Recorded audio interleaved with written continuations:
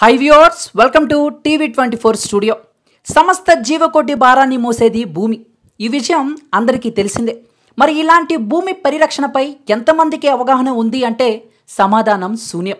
పరిరక్షణ కోసం ప్రత్యేకంగా చర్యలు తీసుకోకపోయినా పర్వాలేదు, కనీసం హాని కలిగించకుండా ఉంటే చాలు. ఇందుకోసం అవగాహన అవసరం.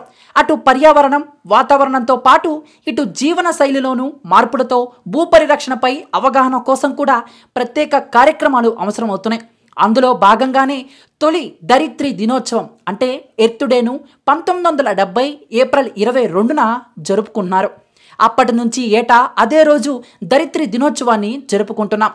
పారిశ్రామిక వల్ల పెరుగుతున్న కాలుష్యం, పర్యావరణం గురించి మన అజాగ్రత్త మొదలైన అంశాలను దృష్టిలో పెట్టుకుని American senator Gaylord Nelson earth డేకు రూపకల్పన చేశారు.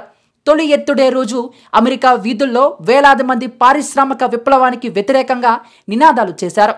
Earth day networks India programme ప్రధాన కేంద్రం కోల్కతాలో ఉంది. Environmental education, women and the green economy, capacity building and training మొదలైన విభాగంలో ఈ సంస్థ పనిచేస్తుంది. భూమి మీద రోజు రోజుకు ఉష్ణోగ్రతలు పెరిగిపోతున్నాయి. గత కొన్ని లక్షల సంవత్సరాల భూమి చరిత్రలో ఇప్పుడు నమోదవుతున్న ఉష్ణోగ్రతలే అధికం. 420 కోట్ల సంవత్సరాల భూగోళం గత 300 సంవత్సరాల్లో గుడ్డిగా అభివృద్ధి పేరుతో చేసిన బీభత్సం కారణంగా రాబోయే 80 సంవత్సరాల్లో బూడిద కాబోతుంది. ఈ భూమి మీద ఉన్న సమస్త మానవ జాతి అంతరించిపోతుంది. 2100 సంవత్సరం కల్లా ఈ భూమి మీద మానవుడు బతికే పరిస్థితి ఉండదని పరిశోధనలు నొక్కి చెప్తున్నాయి. ఇక ఏప్రిల్ 22 ధరిత్రి దినోత్సవం మనకు ఈ విషయాలను గుర్తు చేస్తుంది. మిగతా దేశాల కంటే భారతీయులకు భూమితో ఉన్న అనుబంధం చాలా ఎక్కువ. మన సంస్కృతి మనకు నేర్పింది పర్యావరణ పరిరక్షణే. మన భూగోళాన్ని కాపాడుకోవటం కోసం చర్యలు చేపడతాం. ఈ ఏడాది ధరిత్రి దినోత్సవం సందర్భంగా ధరిత్రి పర్యావరణ పరిరక్షణకు మనవంతు కృషి చేయాలని నిర్ణయించుకుందాం. దానికల్లా మనం చేయాల్సింది చిన్న చిన్నవే. బయటికి వెళ్లేందుకు కారును కాకుండా నడిచి వెళ్ళటం లేదా బైక్ రైడింగ్ ఎంచుకుందాం. మాంసాహారానికి దూరంగా ఉండి తద్వారా కార్బన్ ఉద్గారాల ప్రభావాన్ని తగ్గిద్దాం.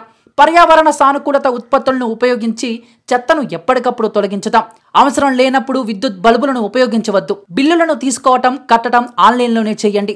స్థానిక మార్కెట్లోనే షాపింగ్ చేయండి. స్థానికంగా దొరికే ఆహారాన్నే వినియోగించండి.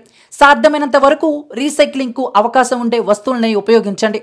డిస్పోజబుల్ ప్యాకేజీలకు దూరంగా ఉండండి. మన ఇంట్లో, చుట్టుపక్కల పరిసరాల్లో భూగోళ పరిరక్షణకు అవసరమైన చర్యలు తీసుకోవటం ద్వారా మానవాళి పురోగమన చర్యలకు తోడ్పడండి. ధరిత్రి పరిరక్షణకు స్ఫూర్తిగా పెంచుకోండి. Happy earth day. రండి, మన భూమిని మనమే కాపాడుకుందాం. మరి దీనిపై మీ యొక్క అభిప్రాయాన్ని కామెంట్ రూపంలో తెలియచేసి, వీడియో నచ్చితే లైక్ చేసి అందరికీ ఇచ్చేలా షేర్ చేయండి. ఇటువంటి ఇంట్రెస్టింగ్ లేటెస్ట్ ఫిల్మీ అప్డేట్స్ మీ హోమ్ పేజ్పై రావాలనుకుంటే TV24 స్టూడియోని సబ్స్క్రైబ్ చేసుకోవడం మర్చిపోకండి.